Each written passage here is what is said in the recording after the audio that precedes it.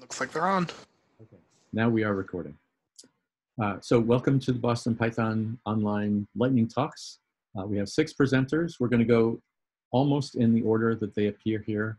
I think I'm going to go third in the middle rather than being at the beginning. A few things about Boston Python, especially since we have people for whom this is their very first Boston Python event, including 2 of our speakers this afternoon, which is interesting.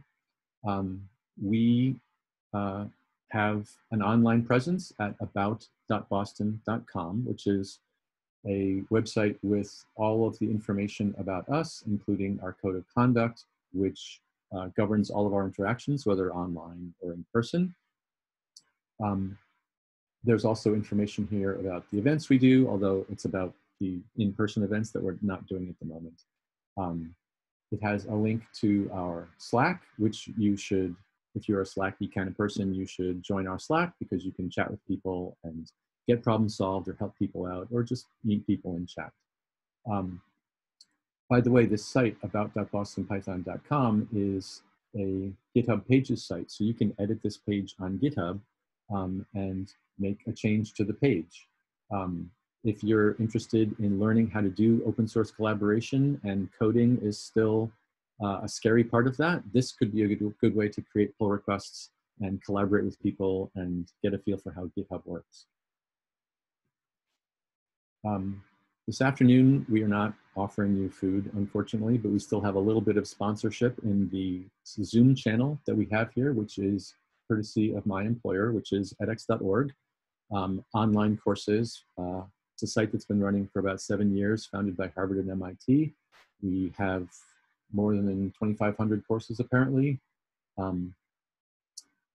including a course by Harvard Medical School about how to use ventilators on COVID-19 patients, which was put together very quickly at the start of this thing and has now been viewed by 50,000 people. So we're trying to help the world, as we had been, by offering education online, but even now we are trying even harder. Our traffic is way up, as you can imagine, and we're trying to put courses in place that will help the world in the moment that we're in. What have I forgotten? I don't know what I've forgotten. This is about the time when I normally say that you should go to PyCon, but PyCon would have happened last weekend. PyCon now has videos online. Because it didn't happen in person, they asked the speakers to record themselves, and those videos are going up, and so you should take a look at them. Matt Bachmann, our first speaker, is one of those PyCon speakers who put his recording up, so you should go see what he talked about. The PyCon talk that he did is a completely different topic than what he's going to talk about tonight. I think that's all we need to say. Let's get started. Matt, are you ready to share your screen? I am. In order to do so, though, you need to stop sharing yours. Okay. Thank you for helping me understand the world. Stop share. All right, and then let me set this up. So in theory, you should all see the slides now. And I'll start the timer. Oh, you got it. Hi. My name is Matt Bachmann. I'm going to be talking about GraphQL in Python. This is going to be about what it is, why you might want to use it, and how you would set up your server in Python. So first, what is GraphQL? GraphQL is an API query language. The idea being where, unlike REST, where you have multiple different endpoints for your various models, and you can have different endpoints to perform actions on those models, GraphQL presents a single unified endpoint for your entire model and a language with which to query and also make changes to it. And the other thing to understand is that it's not really tied to any particular database or storage engine. So it doesn't matter if you're using Postgres or MySQL or even trying to connect multiple services together. The idea being it's just a separate layer entirely. You can resolve the queries any way you want. The next thing to understand is that GraphQL is a schemaed API. So as you define your API, and a schema can either be written by hand or a schema is generated from the code that you're running on the server. This is an example schema.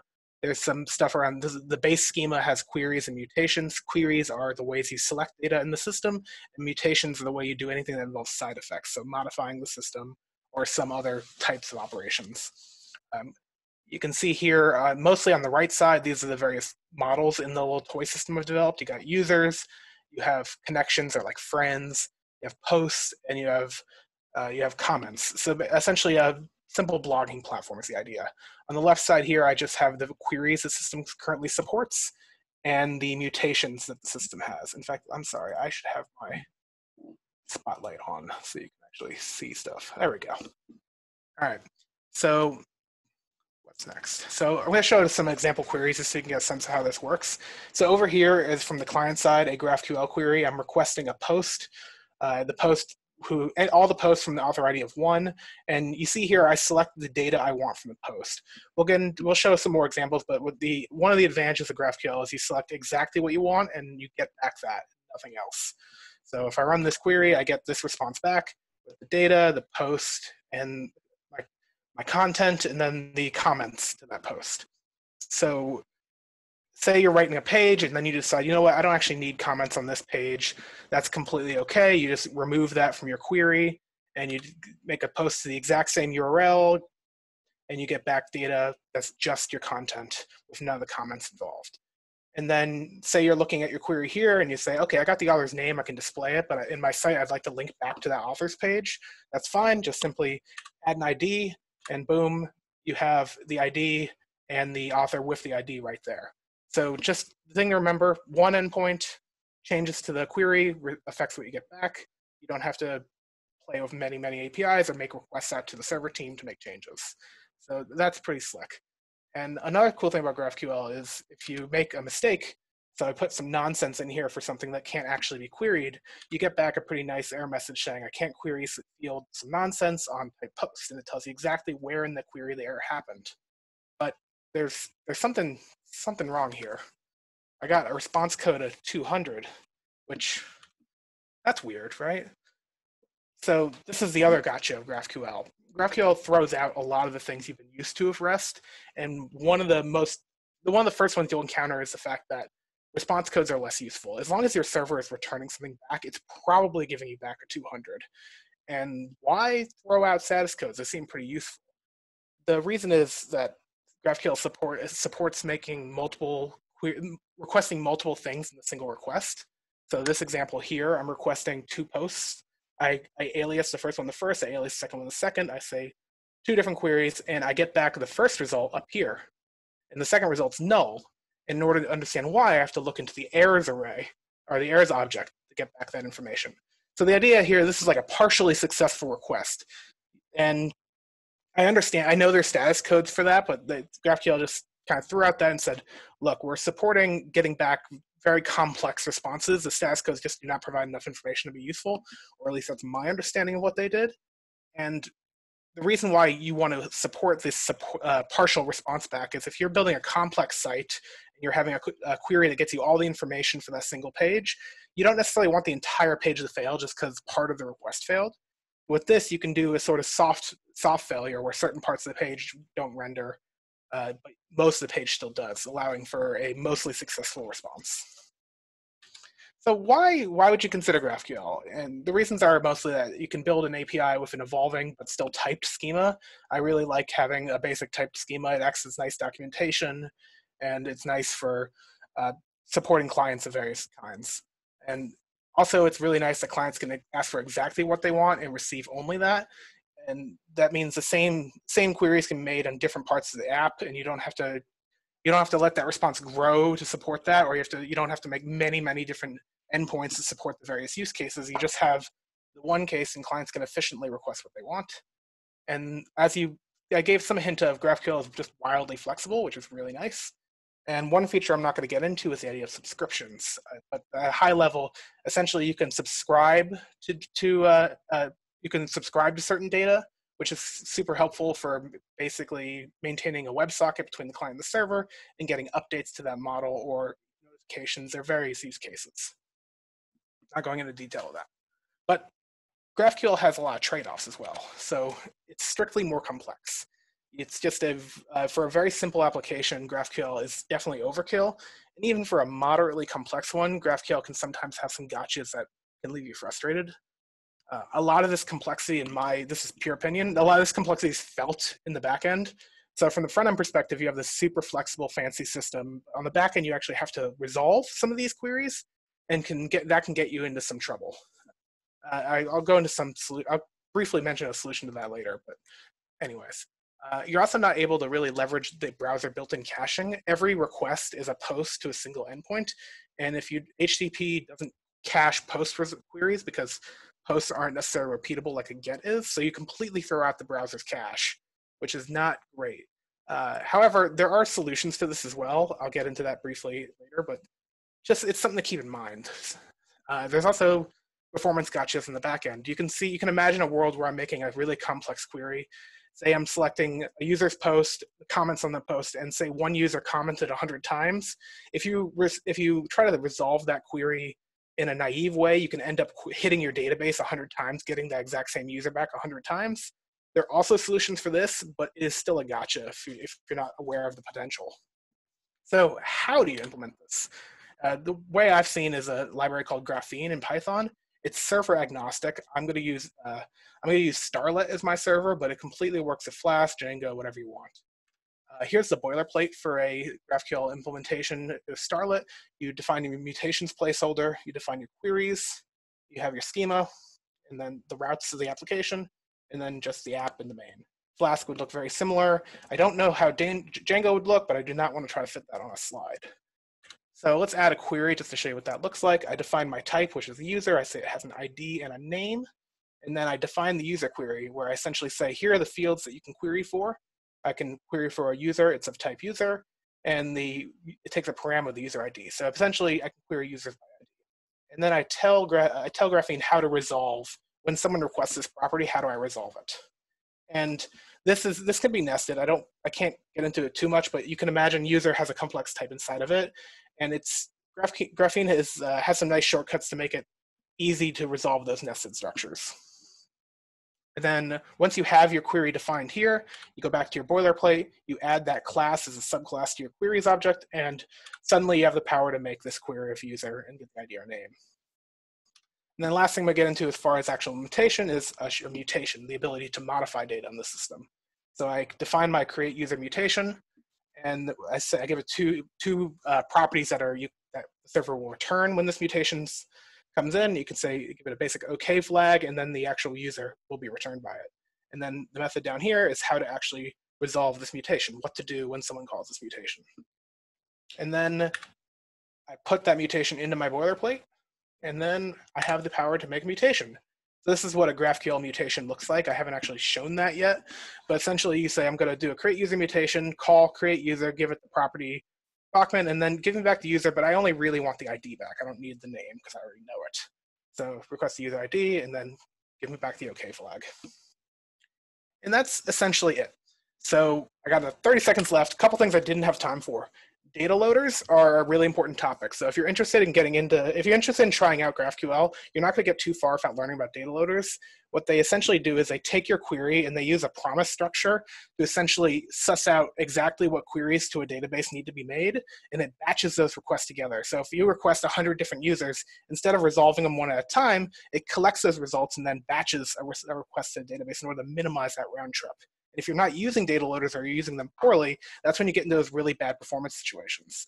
And it also supports caching. So if you request the same user many, many times, data loaders help you in caching that result. And then the other topic is Apollo or Relay. These are the front-end client solutions, so what you'd actually use in your web app. This is the solution to that not using the browser caching. So it handles a lot of the caching around queries, and it updates that cache when you make mutations.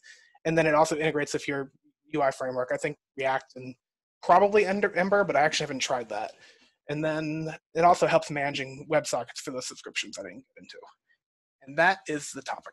I'm all done. Great, thank you. One thing to mention is that Graphene, the library, is maintained by there are members of Boston Python who are maintainers of Graphene. We actually had a presentation night back in September at Chewy about GraphQL from some of the maintainers. And as a result of that, there is a GraphQL channel in the Boston Python Slack workspace. If you want I should open that up. want to find out more about what's going on there. It hasn't been that active lately. There was a bunch of chatter there after that presentation night. If there are any questions, put them in the chat. While you're thinking about a question, I will mention that We have 6 lightning talks tonight, and they tend towards the expert, but anyone can do a lightning talk. It doesn't need to be something that you have written, right? Matt just told us about technology that was not of his own creation. It's just something that he knows how to use and that he thinks other people would be interested in. But you can also just do a lightning talk about something you just learned. And the first thing people fear when they think of a topic about to do is it's already been done. Don't worry about that. Everything has already been done. No one would write anything or write any songs or books or movies if they stopped themselves because it's already been done. We need to hear your take on a topic, and everyone will be interested to hear it. So if you want to talk about something, please get in touch with me, and I will help you. Matt has put a link to the slides. I assume those are your slides, into the chat. Chris, are you ready to go? Oh wait, there's a question from James. Matt, what would you say is the thing that makes you reach for GraphQL when designing an API? I think it's best. So I actually the company I work for uses GraphQL. I'm not super convinced we were the best use case for it, but essentially, if you're trying to unify many different systems in your organization, GraphQL is a pretty good option. And it's also pretty nice if you have data that models pretty well to a graph. It can be pretty well. That's why GraphQL was actually invented by, I believe, it was Facebook. And if you have a data model that loads well to a graph, it's pretty nice, because you imagine rendering your friends and then rendering some information about your friends, and then or rendering a comment and rendering friends about that comment. That sort of nested structure that easily connects to each other. GraphQL gives some nice properties for it. Great. Yeah. It's also just nice. It's also useful just because it can minimize the number of requests to the server, which can be useful in some situations. But yeah. Great, fabulous. James, thanks for the question. Yeah, cheers. Chris, are you ready to go? Yeah, I'm definitely ready to go. Thanks for having me and letting me do this. Sure. Here we go. My talk, although I don't know if the title is intimidating to anybody, it is not going to be the super expert treatment of it. I'm trying to make it as light and entertaining as humanly possible, and there are definitely going to be people with a more in-depth knowledge of it than I have. So I'm just opening myself up for some ways that I've used some of these techniques at work. And yeah, so what I'm going to talk about is I'm using Python to explore high-dimensional data. And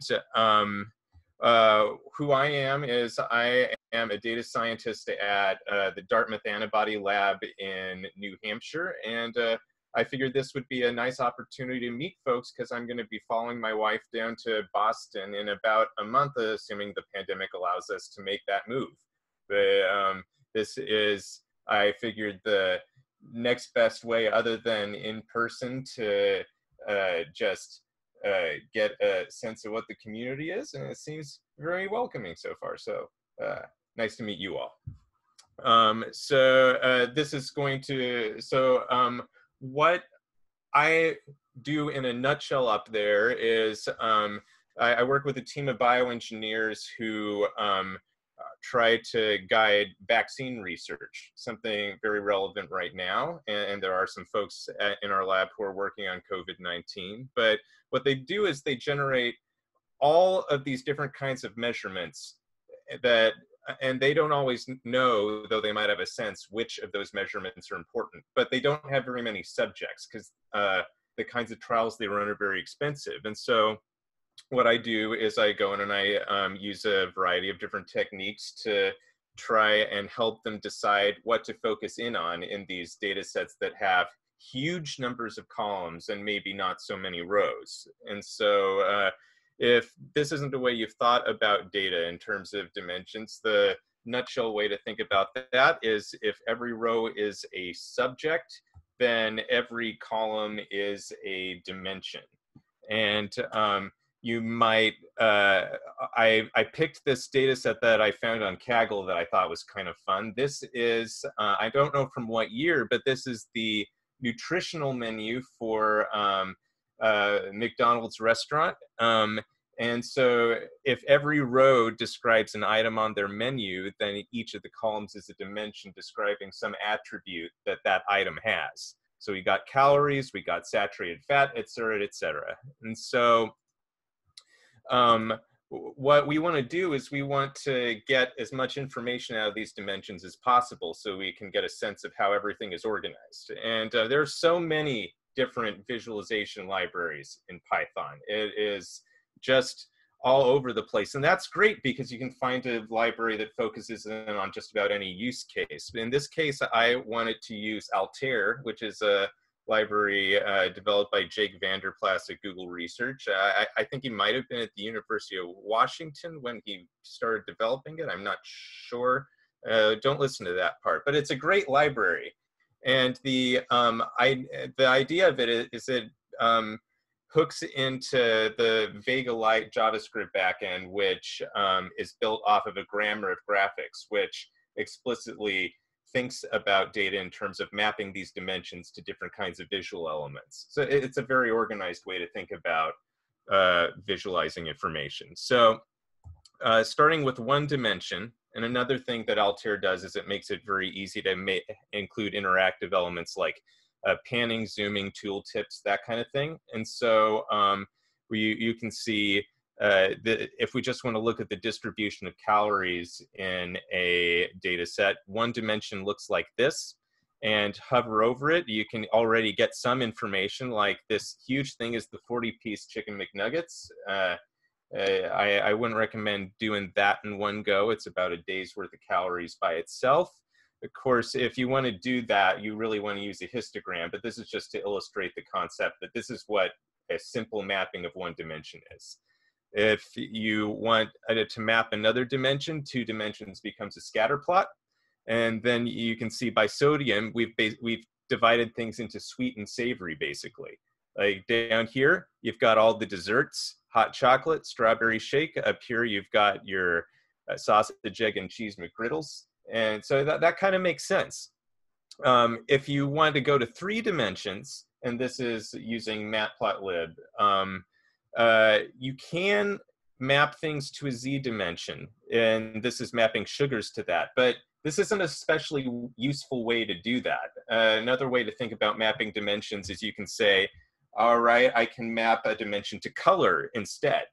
And so this is mapping sugar to a gradient, and you can see, yep, all the sweet stuff's down here. You can also map something nominal like a category to a dimension, and that I think is maybe a more useful way to do it in this case.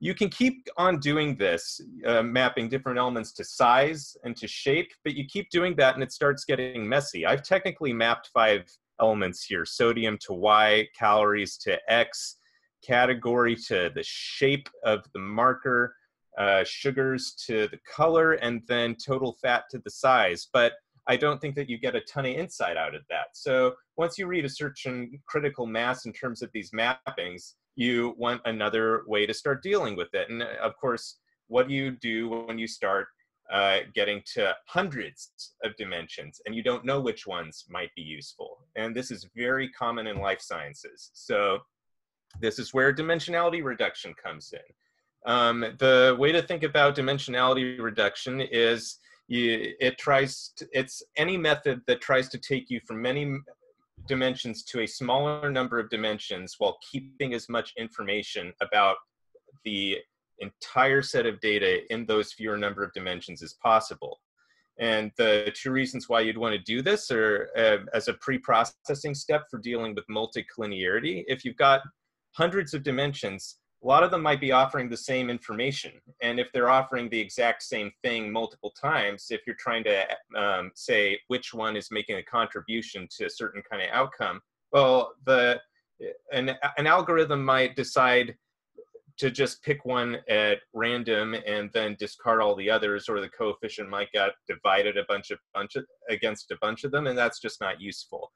If you compress the ones that are similar into one, then that deals with that problem nicely. And the second reason is visualization. As we've seen, if you get past 5, 6, you can't do it.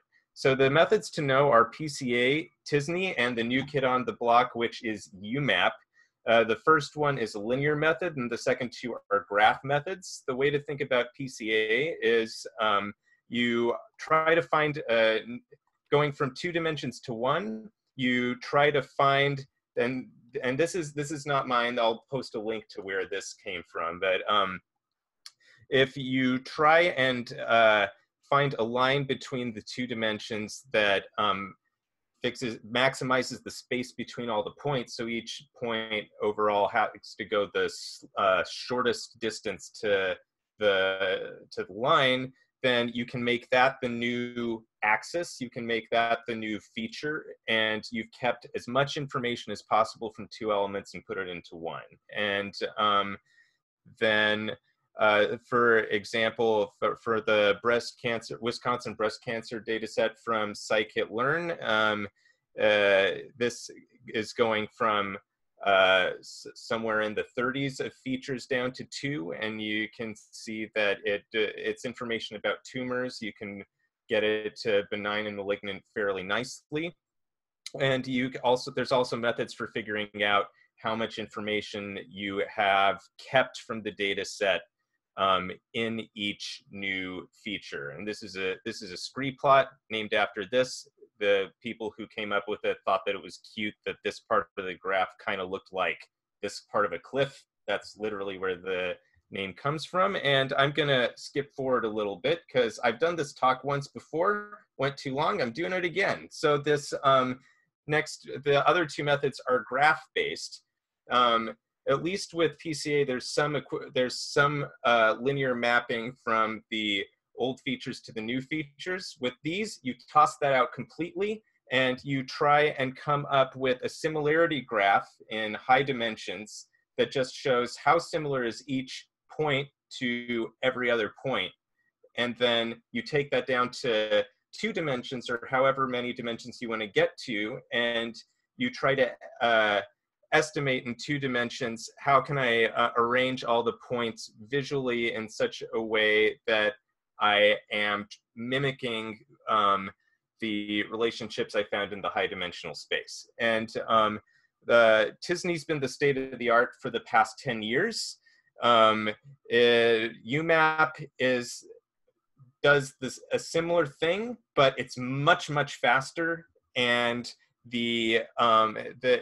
whereas TISNE keeps local structure, UMAP also tries to keep global structure, and the hyperparameters are much more intuitive, and it's written in Python first. So let's say you have a data set that's images of numbers, 64 features apiece, about 1,200 long. If you try and reduce that using PCA, that does okay. You sort of get these clouds of colors, but you've lost an awful lot of information.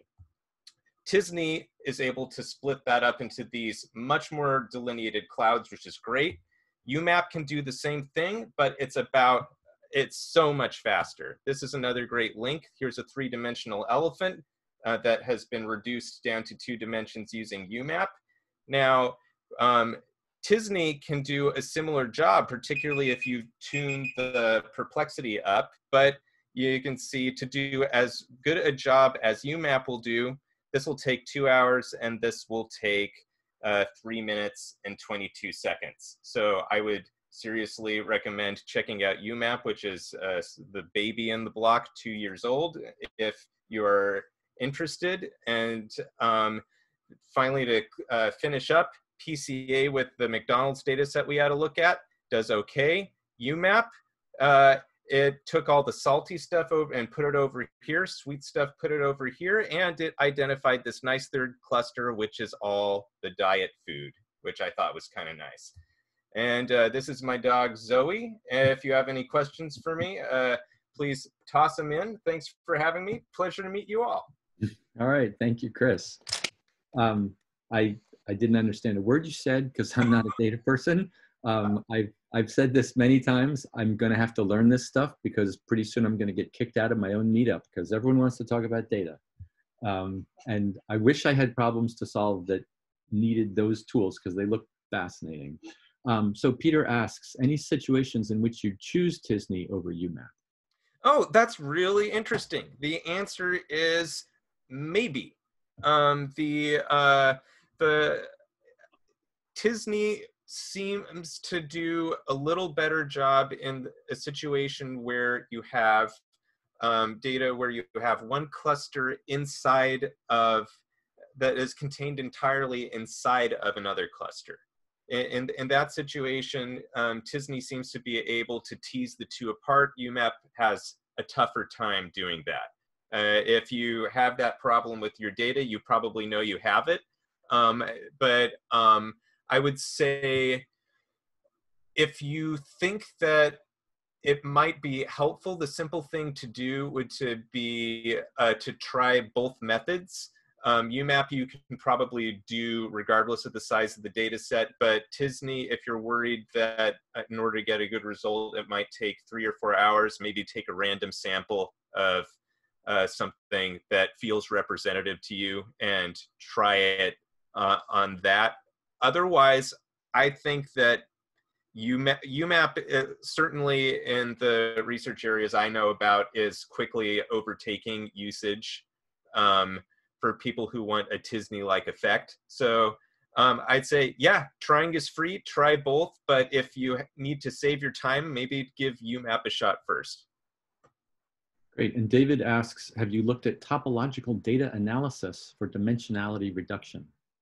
I have not, but it sounds fantastic. If you have any links to pop in, I'd love to check that out.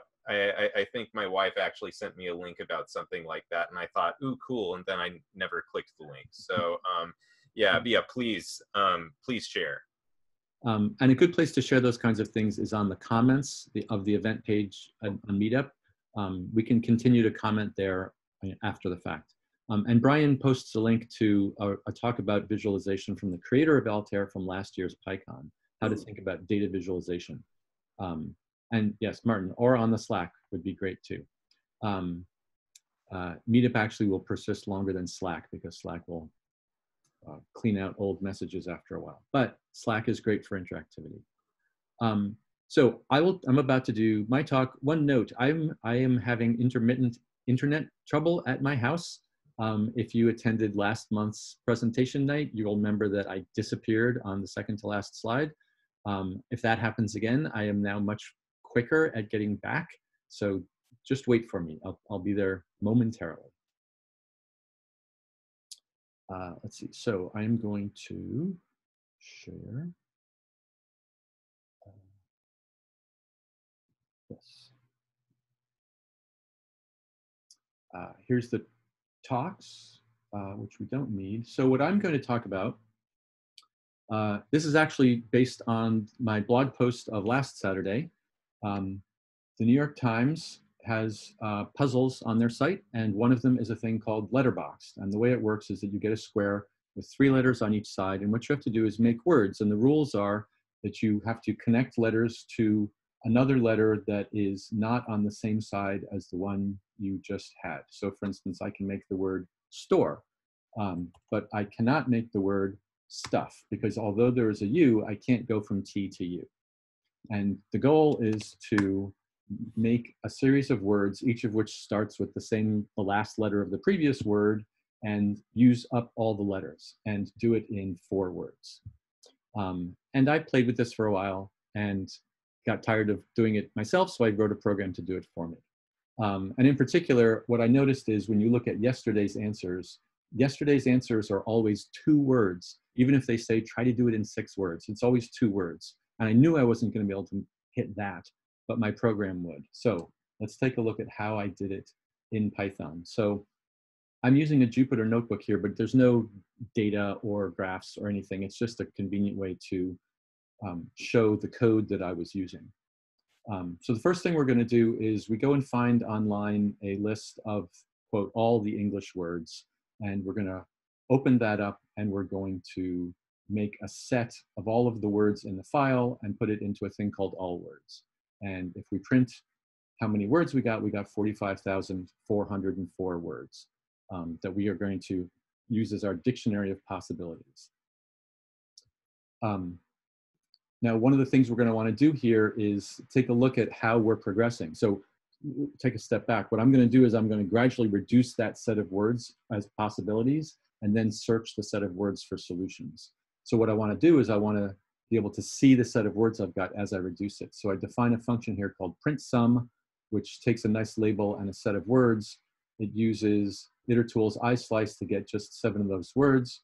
And then it makes a fancy F string that will print out the summary for me. So for instance, if I print sum of my all words, it says that there are 4,504 words. And here is a sampling: Faze, Puzzler, Appleton, Brutal, Sanchez, repairs cognitively, which are just 7 random words pulled out of that dictionary. Now to make it apply to the puzzle, what I'm going to do is I'm going to make a list of strings, which are the 3 sides of the square. So we have IUT, SFE, DON, and BHR. And I'm going to join those sides together and make a set of them to be the complete alphabet that we have available to us. These are the 12 letters that we have for making words.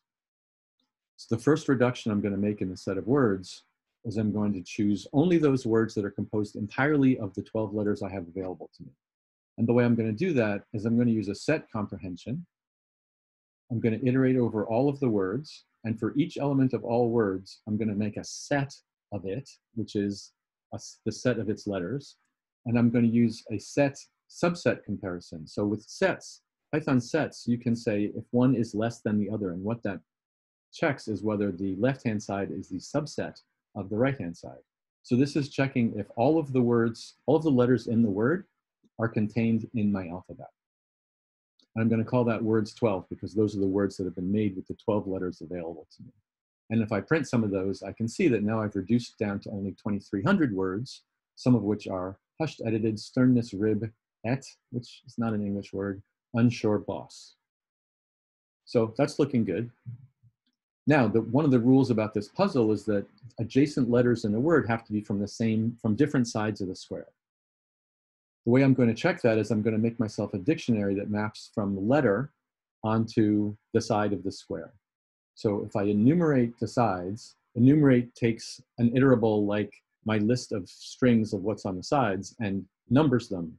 So I get I going from 0 to 3, and side is the string IUT or H3, HS4, whatever it was.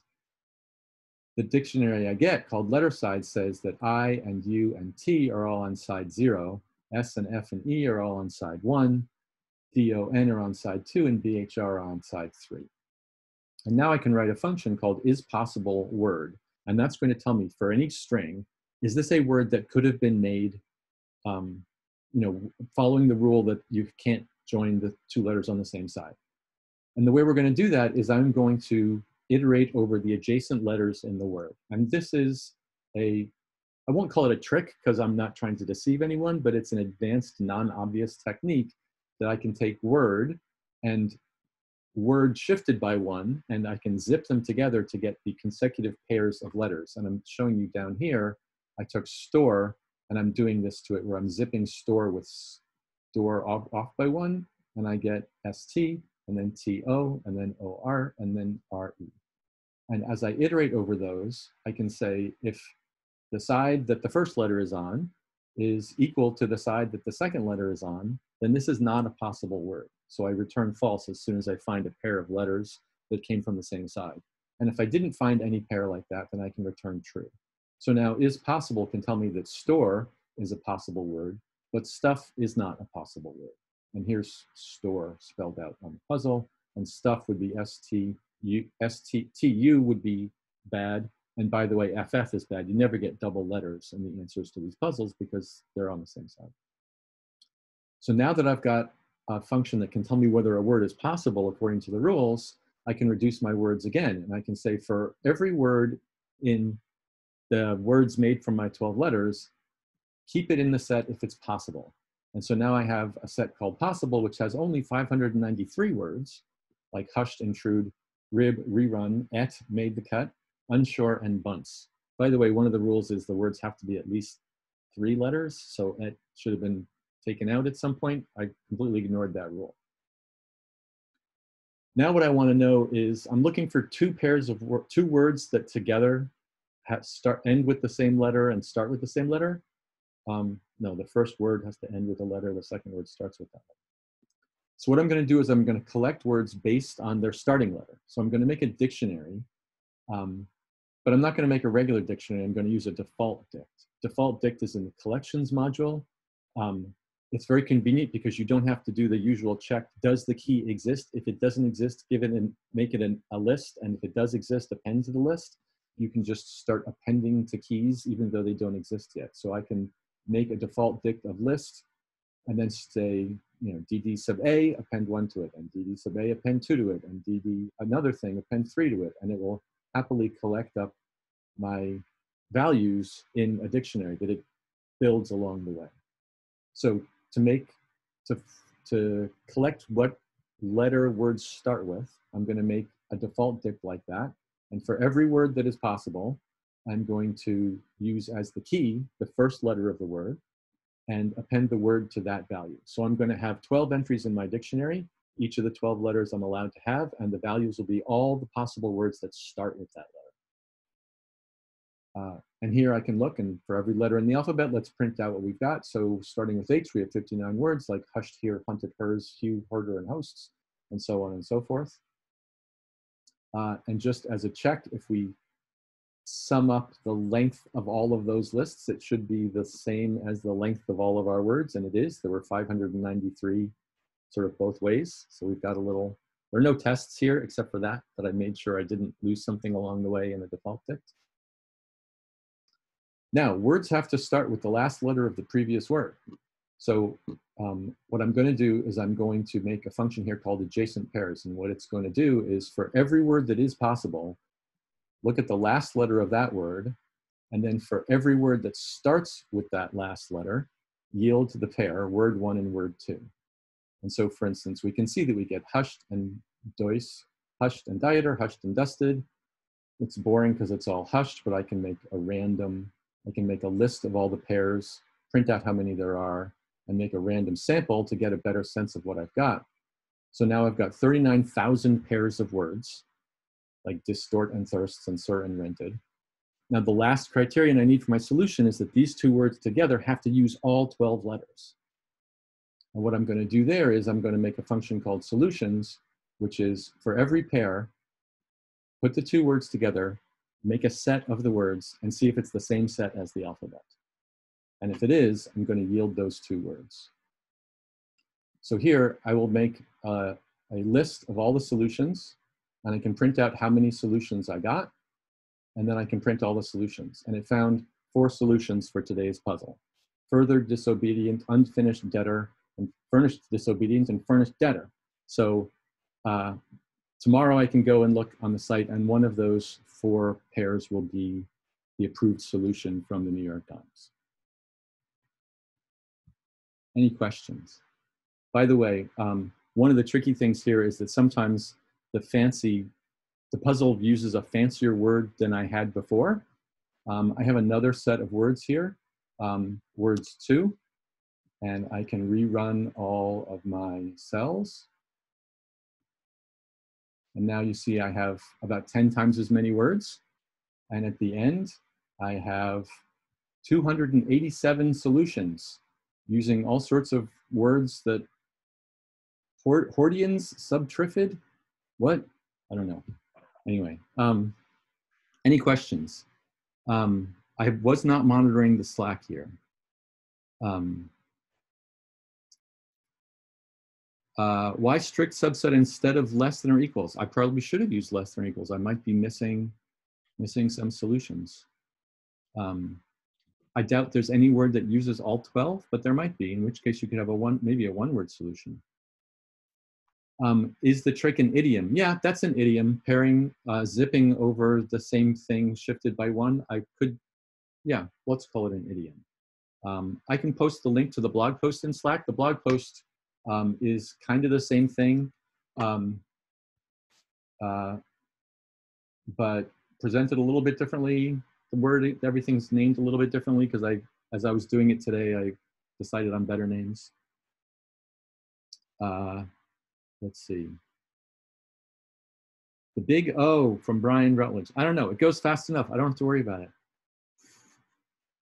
The set function eliminates duplicates, yes. because mathematical sets don't have duplicates. So when you say what letters are in the word, you don't count the two F's and stuff as different letters. It's just, it has S and T and U and F. And that's the way mathematical sets work. I think the execution speed of default dict is the same as dict because there's a dict under the hood. I don't really know exactly for sure. But again, it went fast enough and it's just a puzzle. Yeah. Sorry, Michael, I didn't even try it today. My wife also got 3 words, although I didn't find out what 3 words she got. And I wondered about going for 3-word solutions, but then it would just balloon out completely. Yeah, anyway, thank you. That was my lightning talk. And thanks for the questions. I especially like the less than or equal to what. Now I'm gonna have to think about less than or equal and what I missed because of that. Who is next? Where did we go here? Greg. Greg, are you ready to share? I am ready to share. Okay, I'm going to stop sharing.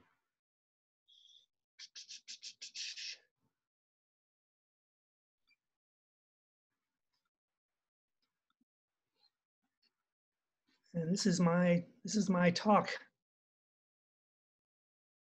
So can people see that? Okay. Mm-hmm. So so this talk is about me as a Python learner. So I recently moved to Boston after spending 18 years in Silicon Valley founding 3 startups. And my last startup did a whole bunch of web crawling and extraction and stuff using asynchronous Python and all this sort of stuff. But now I work for the Smithsonian Astrophysical Observatory. And if you recall, last April, there was this lovely image of a ring around a black hole. And when I saw that, I'm like, oh, neat. That's what I did when I was an undergraduate and a grad student. And maybe it'd be fun to get back to that. And so now I have a job working for them. But this talk is not about that. This talk is about the Astronomy Python ecosystem. There's this amazing ecosystem in Python that almost everybody uses most of the time. So all the black hole images you see, all the heavy crunching is done with the usual C, C++, Fortran, whatever routines, but the orchestration is all done in Python. And there's an enormous number of packages, and I want to learn how to use them, and so I'm doing some side projects. So this is the hobby project that I was working on earlier this week. So this is a visualization of all the satellites around the Earth. And I want to build a tool, and it's based on stuff in space. Maybe you're familiar with that, which is this god-awful JavaScript thing that takes a database of all the satellites and it displays stuff, and you can rotate it. And what this is showing, all the existing satellites are the white fuzz, and then I've selected out a subset of just the ones that have relatively low orbits and are about to burn in. And as you can see, there's a whole big variety of stuff, and the one that's highlighted with the darker blue line is a Chinese upper rocket stage that launched something to medium Earth orbit. I don't know what, and its perigee is very low, so it's getting close enough to the Earth that it's catching a lot of atmosphere. And so what I would like to compute is for every satellite an estimate of how long until it re-enters the atmosphere and stops being in orbit. Simple, right? And so I went and I found this library that actually computes this sort of stuff. And I was a little nervous because when I looked at it, the example that they showed only showed the very beginning of this graph when the satellite decayed only a little bit. And so when you're the first person to do something, it's always super dangerous. And of course, it was dangerous this time too. Basically, if you run for too long, here's what happens with it. So the satellite reaches 0 altitude, and then it keeps on going. And the reason is because computers do exactly what you tell them to do. And in this case, what the code does is it doesn't know anything. It knows a lot about the Earth's atmosphere. It knows it has a scale height of 8.5 kilometers. And so every time you go 8.5 kilometers farther away, the amount of atmosphere gets cut in half. But it doesn't know anything about the surface of the Earth. And so when the satellite gets there, it's as if it continues on through the air. And so it's like the Earth was a planet made out of air, and all kinds of crazy stuff happens. So I'm the first person to use this. I get to enhance the model that it uses for the way the Earth works. No problem, right? So it turns out, you know, you look at the source code, right? And it turns out that the thing that's integrating that orbit that you were seeing, showing the satellite plunging down to the Earth's surface and beyond, is a thing in scikit that does integrations, and it's called solve IVP. And so there's a whole bunch of related routines that do this. And it has a trick that you can use to stop the integration at a given time, because it doesn't make any sense to integrate beyond when the satellite arrives at the Earth's surface. Because when it does that, it has this event called that we call litho breaking, which is when you suddenly slow to zero because you just slammed into the Earth or another planet. So scikit has a feature you can use. You can pass it a callable thing, or a list of callable things, and it will call them at every single step of the integration. And that routine can give you a thumbs up, yes, please continue, or a thumbs down, please stop.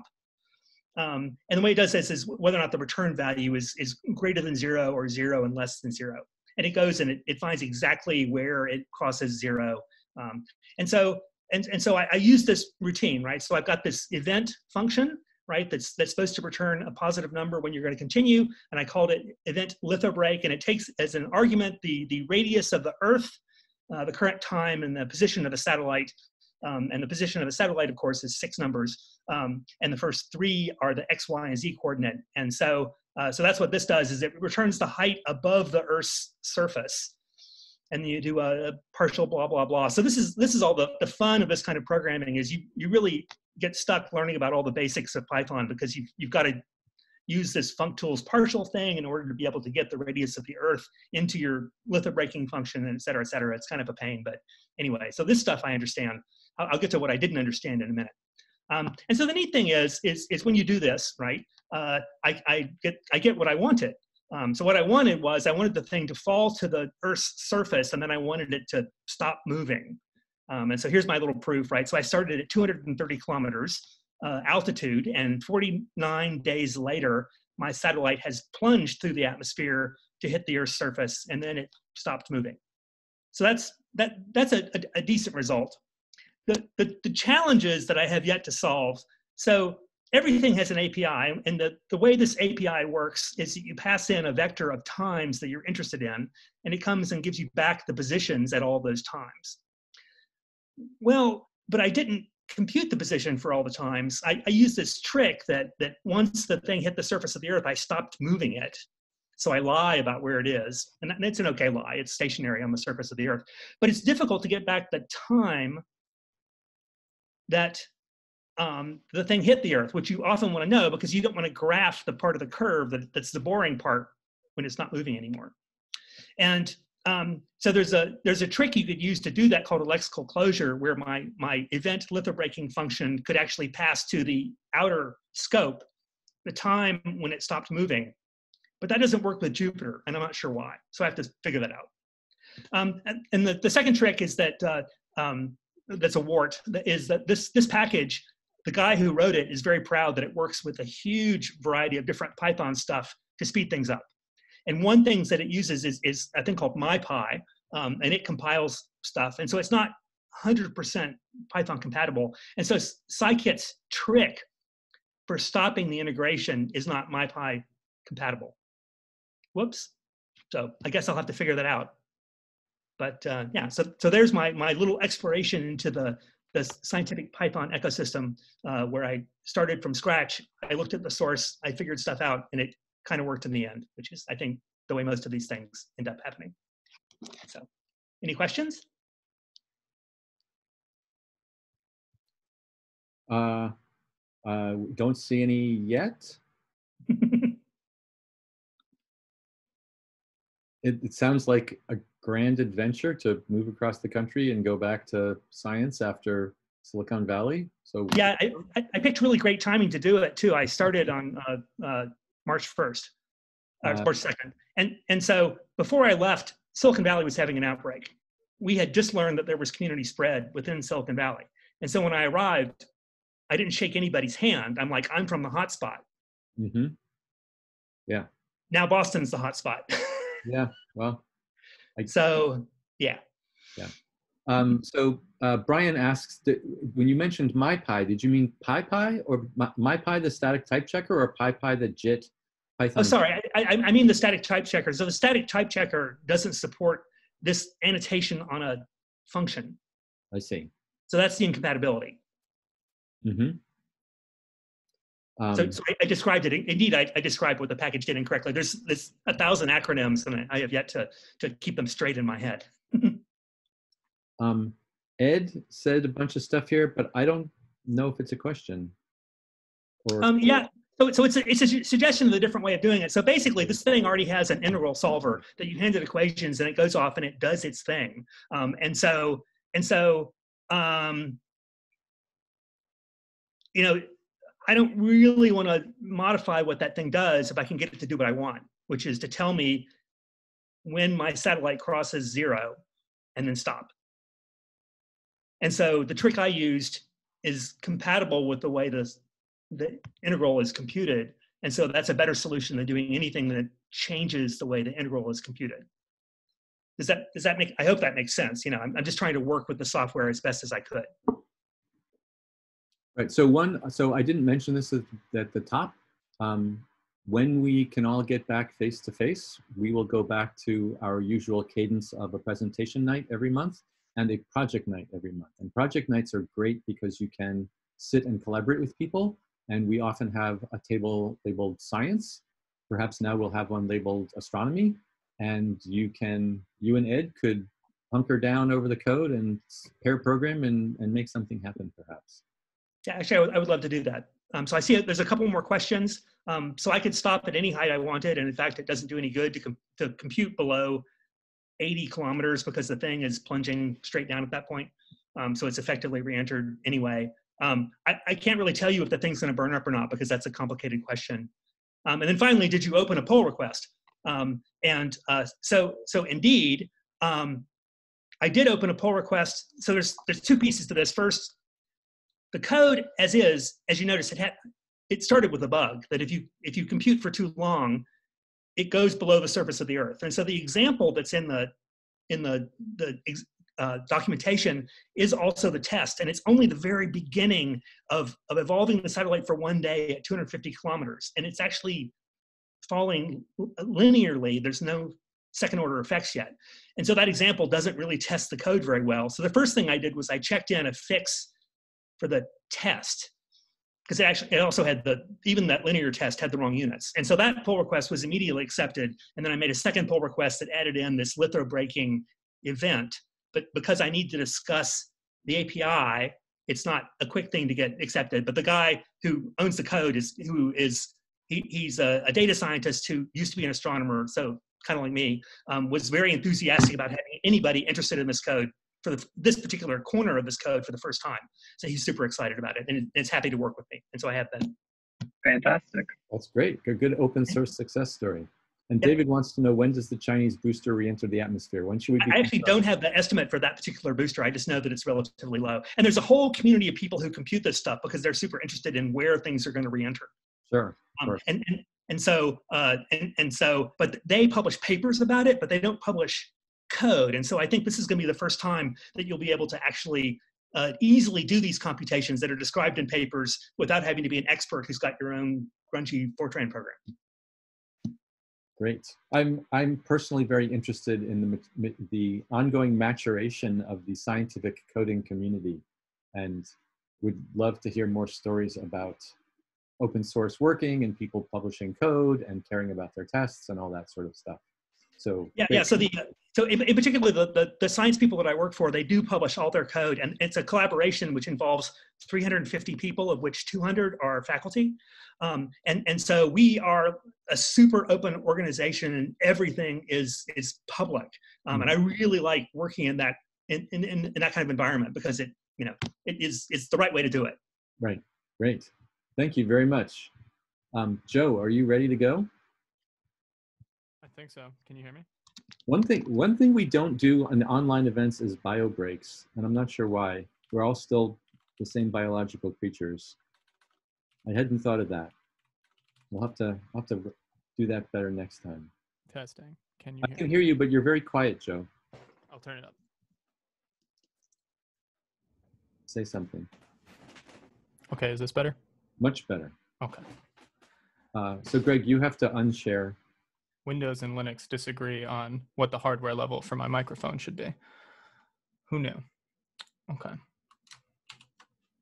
Can people see the slides? Yes. This is the first time I've used Yeah. Zooms. This is great. You're doing great. Okay, cool. So today I'm going to talk about an approach to testing numeric functions. So it was inspired by Ned's comment on the Google Docs sheet. So to begin, we need a function to test. By the way, that wasn't my comment. That was a question, and I don't know who put it there, but good. Oh, well, great. So whoever asked this, maybe this will help. Maybe it won't help. We'll find out. Do it.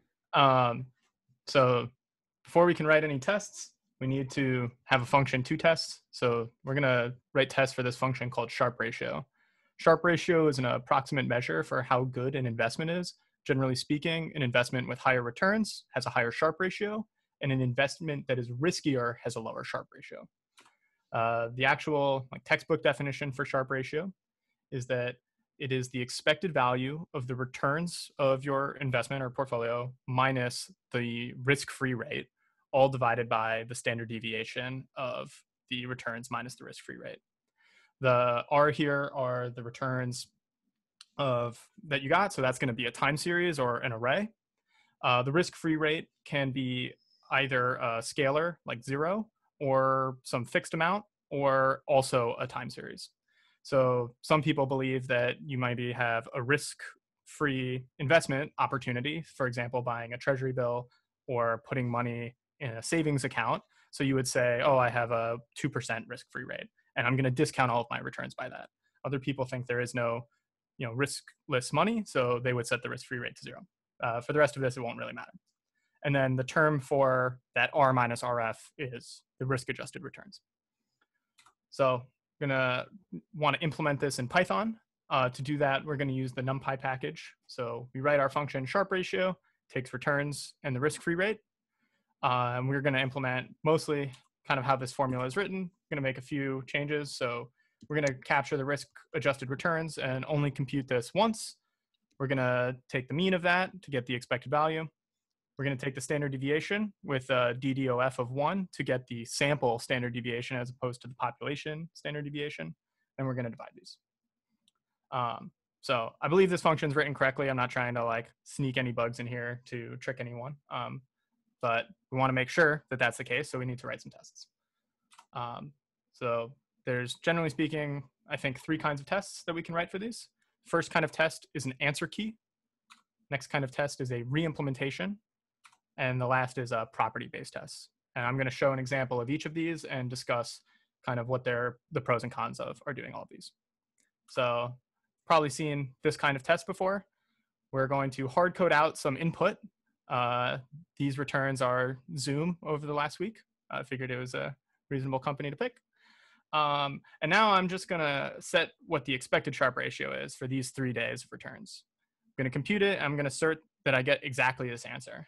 So one problem with this is that I have no sense of why should this be the expected Sharpe ratio for these returns. So I know that if this test passes, this is what our Sharpe ratio function returns, but I don't know why. Another issue is that we're using inexact equals here. So we've got a floating point number with a lot of precision. We've got all these decimal places out here. We've got a bunch of precision in this input. Hard to know whether we actually need the answer to be that precise. One slight improvement we can make is we can use NumPy's assert almost equal to test that the answer that we get from our Sharpe ratio function actually matches this expected value within some tolerance. So summary of an answer key type test is that it ensures the behavior doesn't change from exactly what you have now. Any minor tweak will cause that test to fail, but won't necessarily tell us whether that's actually the right answer in the first place. These types of tests can alert people that you depend on the exact behavior that you have now. So maybe some part of your program really depends on this exact behavior, even if it's not necessarily the most correct. And then one failure mode of these answer key tests that I see very frequently is that the tests are tautologically correct, because what people will do is they will write the function, they will generate some input, and then call the function that they want to test to produce the expected output. So now all you've done is say that if I call the function 2 times, I get the same answer, which for most numeric functions is going to be true.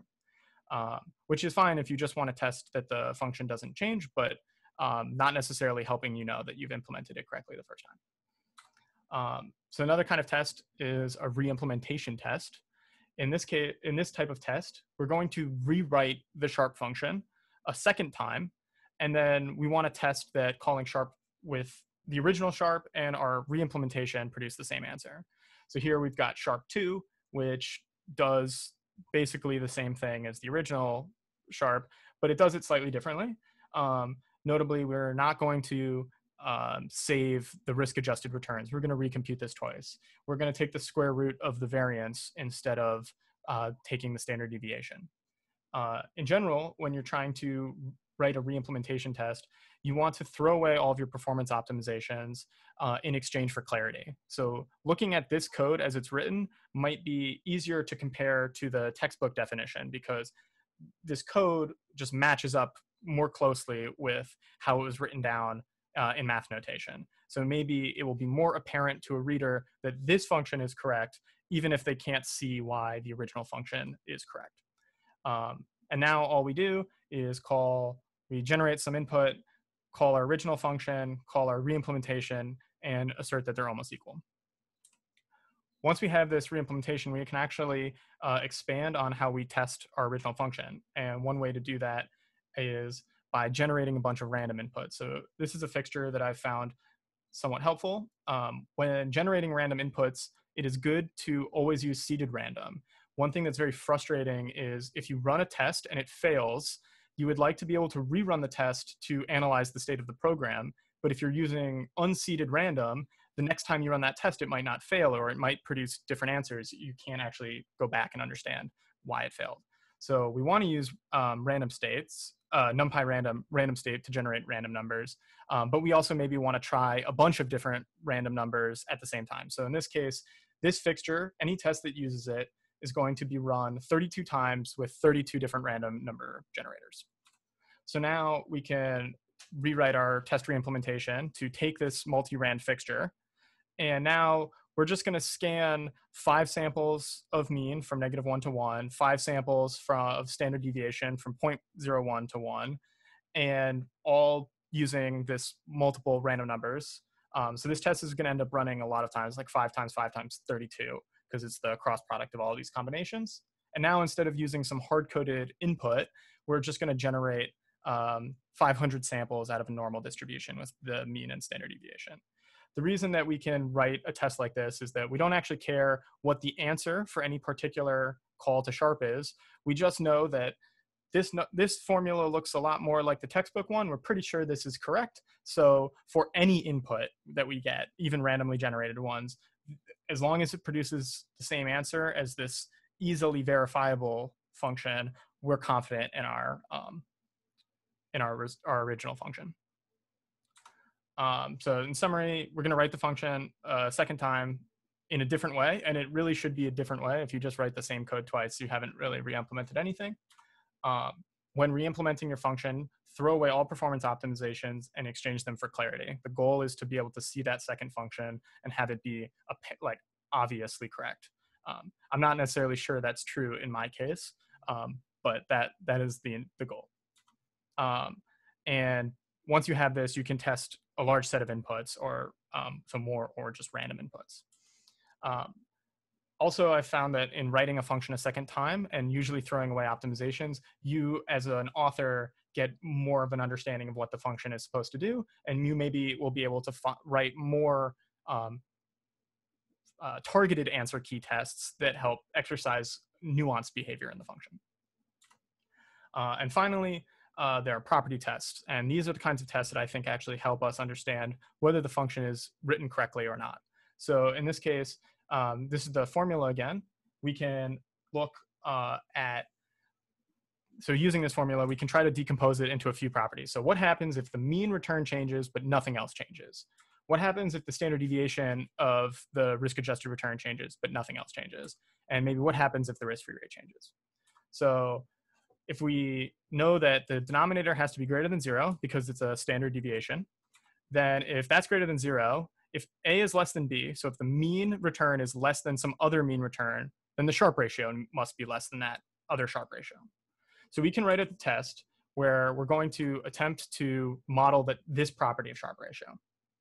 So here we're going to fix all of the variables that we don't want to change, and we're only going to define them once. So standard deviation is 1, risk-free rate 0, and size is 500. We're going to define A mean to be 0, and then we're going to define B mean in terms of A mean so that we know that no matter what the mean of A is, the mean of B is going to be greater. And I think it's actually important to write this as A mean plus 1 instead of just 1, because we've now conveyed our intent to any reader of this test that B mean must be greater than A mean, or it must be defined in terms of it. Hopefully, if you just see 0 and 1, it's less clear that those two numbers are linked. We're then going to generate some random numbers. And again, this test is going to run 32 times. So we're going to get 32 samples where the mean of B is greater than the mean of A, and it should, and then we're going to call the Sharpe ratio on A and B. And for any of these random inputs, the Sharpe of A must be less than the Sharpe of B, because we're trying to tease that property out. The other type of thing we can do here is run the same thing with the standard deviation. So we're going to set the mean to 0, risk-free rate to 0, size to 500, just like before. Generate, so A standard deviation is 1. Now we're going to define the B standard deviation to be always less than A standard deviation. So if we make the denominator smaller, the result should go up and get bigger. So this property should still hold that the Sharpe of A is less than the Sharpe of B. Now, there's actually a mistake in how this test is written, and I left it because I was trying to write examples for this talk, and I actually wrote this bug. My slides are still in the wrong order. Anyway, right now, we still have the mean as 0, but if we look at the formula, if the mean is 0, we end up with approximately 0 over something. And the issue is we're only drawing 500 samples out of this random normal distribution. So the true mean of A and the true mean of B will not both be 0. They're actually going to be some noise based on just drawing 500 samples. And what was happening was I was testing that two numbers very close to 0 were greater than or less than each other, and I was not actually holding that property for any two random samples of only size 500. So in this case, I said, well, let's just make the mean a little bit more than 0 so that we can make sure that that important property still holds. So the goal of property tests is to isolate a smaller behavior from a larger function. This helps you as an author understand maybe more intuitively what the purpose of the function is or how that function behaves. However, they're very hard to write correctly. I made a mistake writing a test, even trying to produce examples for this. And there's probably hard to apply to all kinds of code. I'm not sure necessarily how to tease out these smaller observable behaviors, maybe from some kind of database update, or like, did I get my transactions correctly? I'm not sure how you would necessarily do that. It's also hard to figure out, what are the behaviors you would like to isolate. Yeah. So in summary, I would say all three of these types of tests are useful and important, and probably want to have a few of each. Thank you. All right, thank you, Joe. We have a little bit of Finance 101 in the chat. Would your mean equals 0 test bug suggest a different property test that might be more appropriate?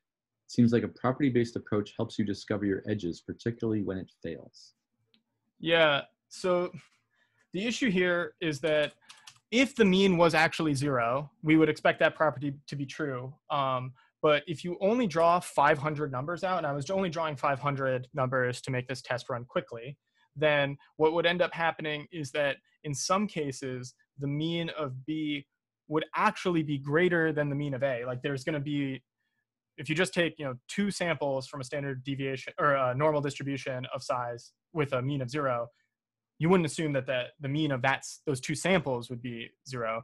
If you do it out to 500, it's likely that they're close to 0, but they're not going to be exactly 0. So if you're only generating a small number of samples, where 500 is still reasonably small, the means are still changing a little bit, even though you want them to be fixed. So maybe you could generate your return series in a better way to ensure that they have the exact same mean. Like maybe you could not just sample from a normal distribution with a mean of 0, but you could define the inputs in a way that forces the mean of the input to be 0. For the question, are there hidden bounds in assert almost equal? Assert almost equal has 2 parameters. One's like an absolute tolerance and a relative tolerance. I've found that NumPy has set good defaults for both of these that capture any kind of small like numeric precision issues, but doesn't have 2 like semantically distinct values produce different answers. You can always tweak them. Maybe if you know that you're going to get a bunch of very, very small numbers, you need, and you care about that, you know that a lot of precision is important, you can set smaller tolerances. But I would say start with the defaults. They work quite well. The last question is, what is a fixture? Which is perhaps the larger thing than we can answer quickly.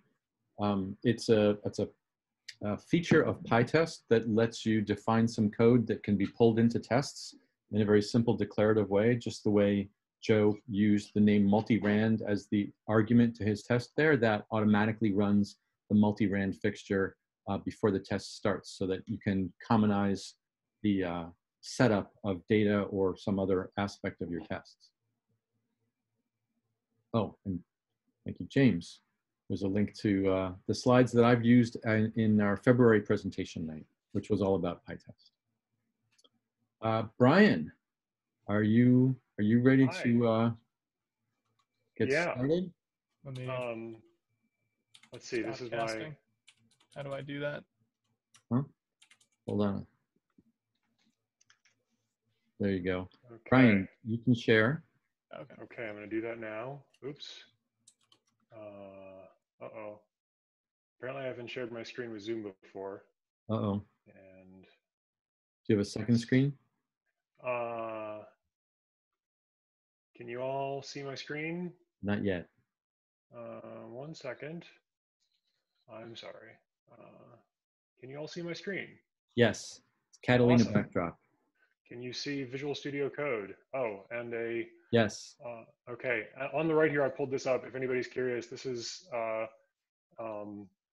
Hypothesis, which is a Python library for property-based testing that I've always wanted to play with, but haven't gotten around to yet. Right. And while we're on the topic, our first speaker, Matt Bachmann, did a talk at PyCon 2-3 years ago about Hypothesis and how to get started with it. Yeah, roughly 3 years ago. Yeah. Actually, oh yeah, 2016. Yeah. Nice. Oh, 4 years ago. Yeah. Wow. Okay. Sweet.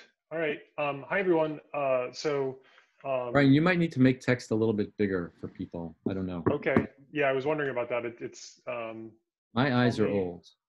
Okay. How is that? That's good. Let's go with that. All right. Let me. So this is this is not rehearsed. This was a last minute kind of idea that I had based on a thing that I've been kind of geeking out on recently as a distraction from the world around. I am a maintainer, and over the last year, become a maintainer of the Twine library, or the Twine command for uploading packages to PyPI, and have been working on adding type annotations to the code base. And I've come up with a process for doing that has worked out pretty well for me, and I thought I would attempt to live code an example of it, this being the first time I've ever attempted such a thing, and I haven't rehearsed it. So anyone can do a lightning talk. Woohoo! Right, so what I'm going to do here is I've got the code up for the Twine check command. It doesn't really matter what that does, but if we sort of scan through it, you can see that there are no type annotations to it at all. What I have over here on the right is the issue that is open on the Twine repo that includes a comment that I posted this morning about kind of how we get to finishing this up. And then down at, and there's, I'll link this in the chat or on Meetup, because there's, I think, some nice handy references in here, including a cool talk from this year's PyCon from Dustin Ingram, who's also one of the maintainers of Twine. But in short, Twine has pretty decent test coverage. So we can use a tool called MonkeyType, which I believe came from the Facebook or Instagram folks. And basically what it will do is it will run your test suite. You can use it to run your test suite, and it will infer type annotations from the execution of your code via your test suite. I've wrapped that up in Talks, which is, and here I'm just using as a way to manage the virtual environment for MonkeyType. But what that ends up looking like is if I run talks-e MonkeyType, it will create the talks environment. One moment. And then you can see here, it's going to run PyTest. So it's going to run all of the Twine tests. And then, and that's really all it does. It doesn't give you a whole lot of output. If we list out the modules that it found, then we will see that it gives, so these are all of the type information that it found, all of the Python modules that it found type information for while running our tests. It stores it in a SQLite database, which if I have a few minutes at the end, we can take a look at that, but I'm gonna skip that for now. So once that's done, the next step is to apply those, apply the inferences that it made to one of our modules. So the one that I'm going to do is this twine.check module, and it's going to run that. Moment. No, for what it's worth, normally I would probably be running these sort of ad hoc, or running these. Did that do what no traces found for twine.check? Oh, that's right, because it's not twine.check, it's twine.commands.check. Normally I would probably be running MonkeyType directly, but I put this together so that other folks could run it more easily, other contributors could run it. So, so if we now start scrolling through this, we'll start seeing things like, hey, there are some type annotations, and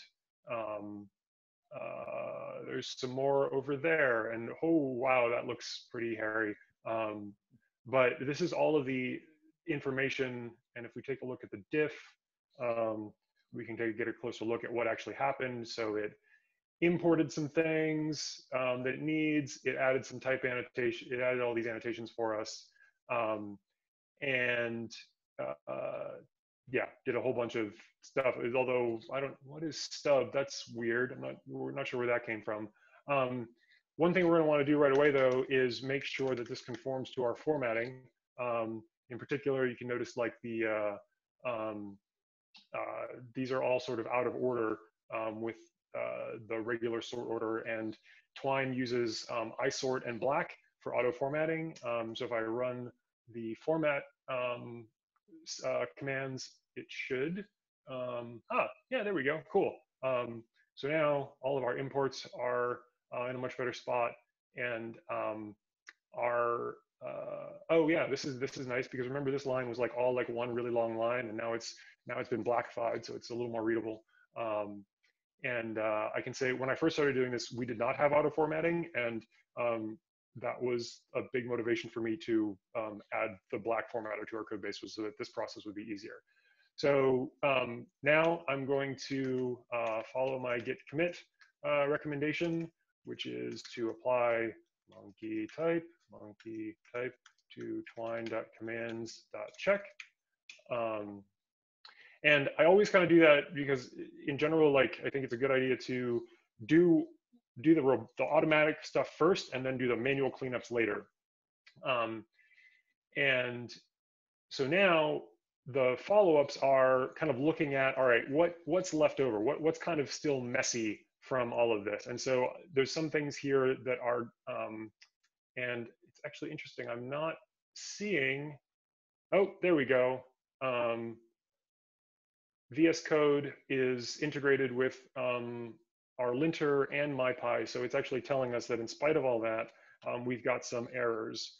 And in particular, saying, all right, argument 1 to parse header has incompatible type union string sequence. I'm not sure what's going on there. There's a number of things. Oh, okay, right. Yeah, so at this point, my process has been like, okay, some of this is going to be noise from running the tests. Some of these are going to be the tests not providing complete information about the types that are involved in all of these various calls. So I'm going to need to go through and fix those. This one, though, is an easy one to fix because I've seen it before. And in particular, it's saying that incompatible types in assignment, expression has type namespace, variable has type list of stir.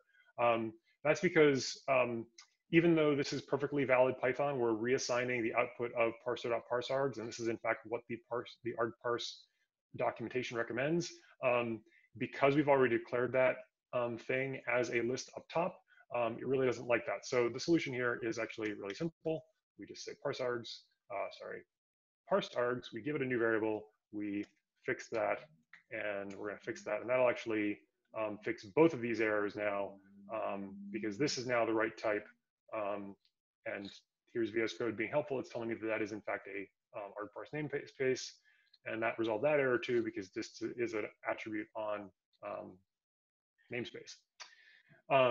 Another thing that's interesting here is this stub thing. This is saying it's returning a object of type stub.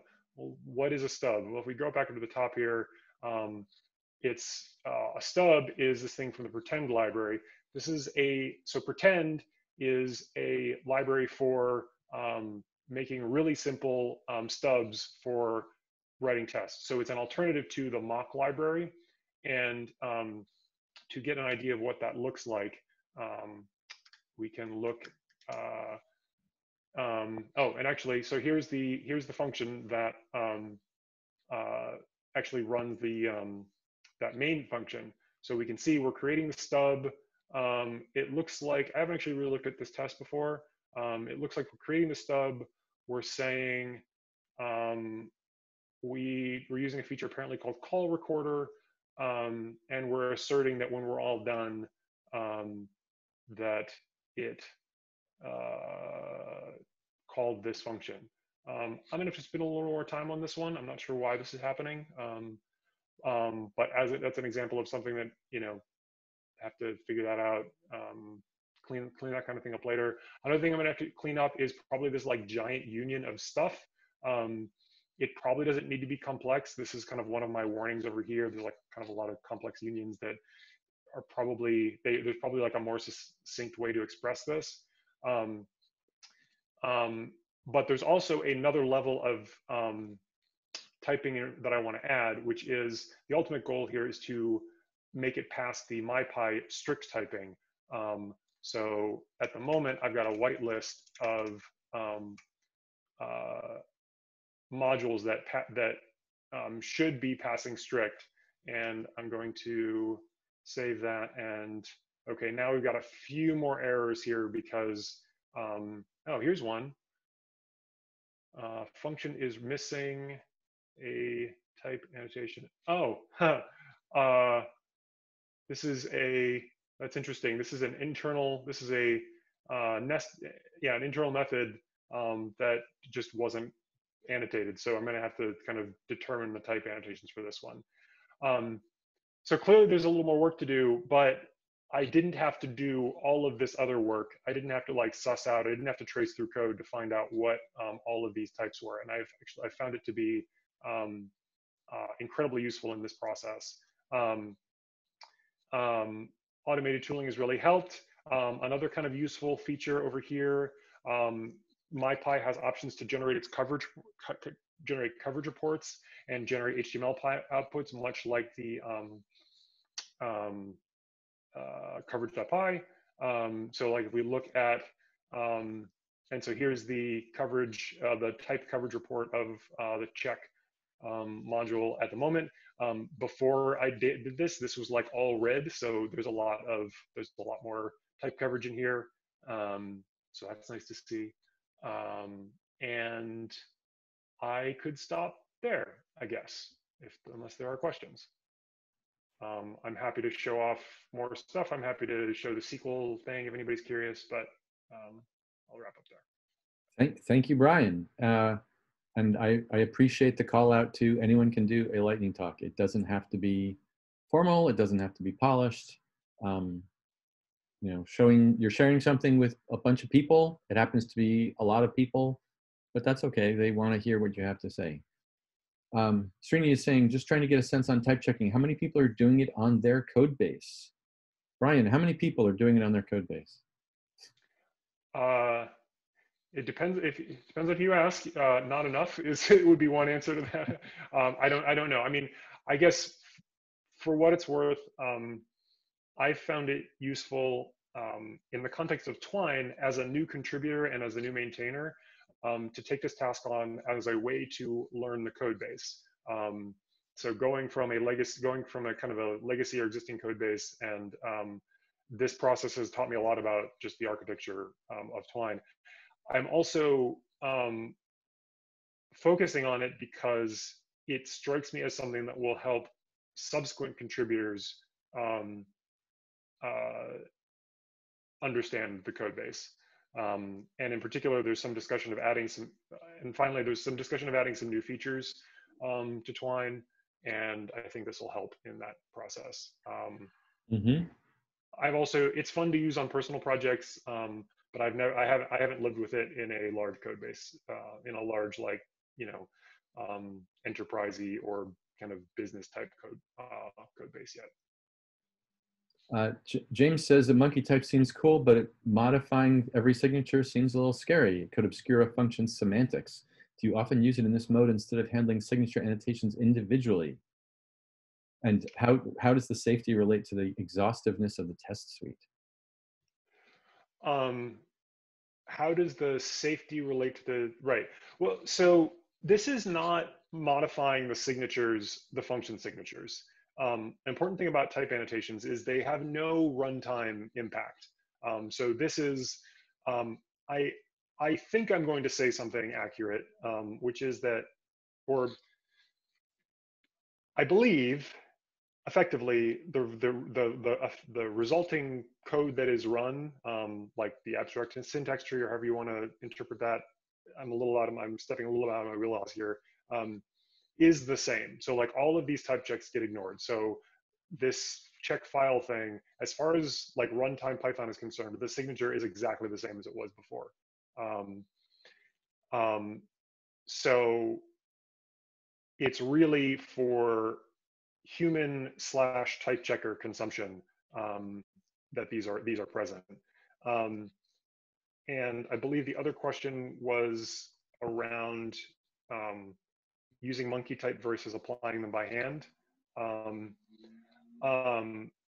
I think this has taken me less time and to sort out and to get to good type coverage than if I had attempted, as someone who's unfamiliar with the code base, to do this all by hand. I think doing it by hand sort of incrementally is a much more I think it's just a much more incremental process. So yeah. James, he clarified that it's actually something you alluded to earlier, which is that what the monkey type observes in the tests might just be a subset of what's actually possible with the code. And so the signatures automatically applied could be unnecessarily limiting. That's true. I guess one example of that, one example that I've run into of that is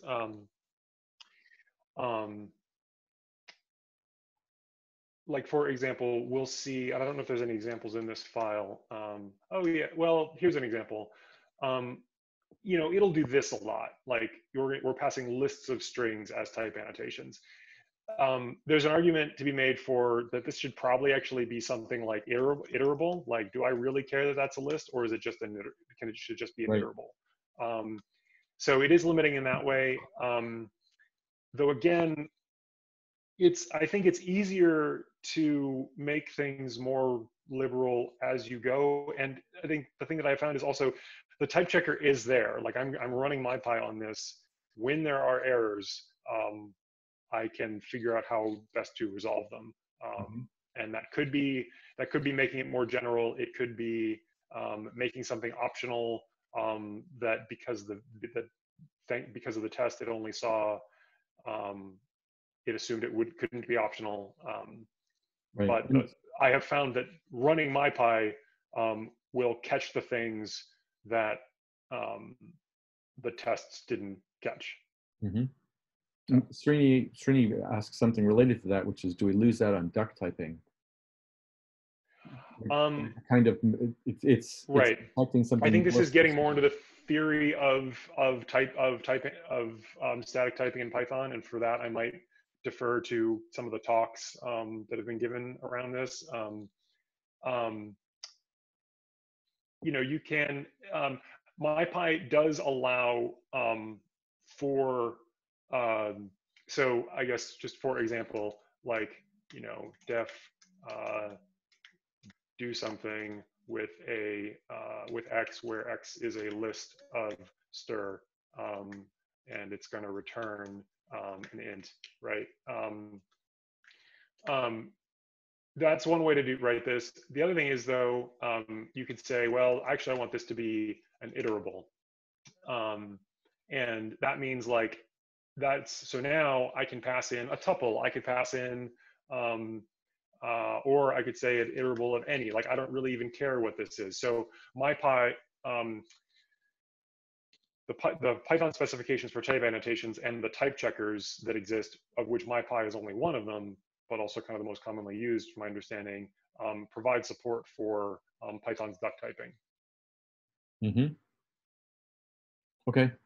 And lastly, Joe makes an observation that although the annotations don't do anything at runtime, they are actually imported and evaluated, and the adding imports might slow down the startup speed of your program, which is especially important for command line programs like Twine.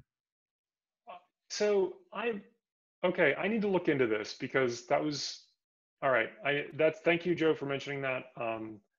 I was reading this came up on the Twine in some of the pull requests, where one of the other maintainers suggested basically that you can do up at the top here something like this to avoid that startup cost. But I have also read the contrary to that typing is a no-op at runtime by design. So I apparently need to read up a little bit more on that.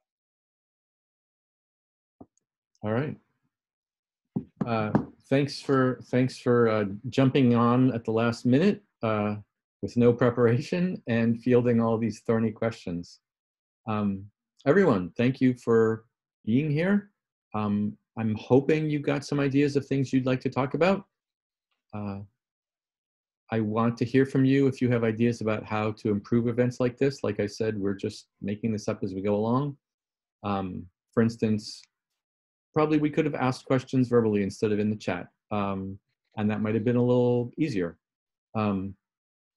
We don't have our project nights. I hear about experiments that other groups are doing for project night.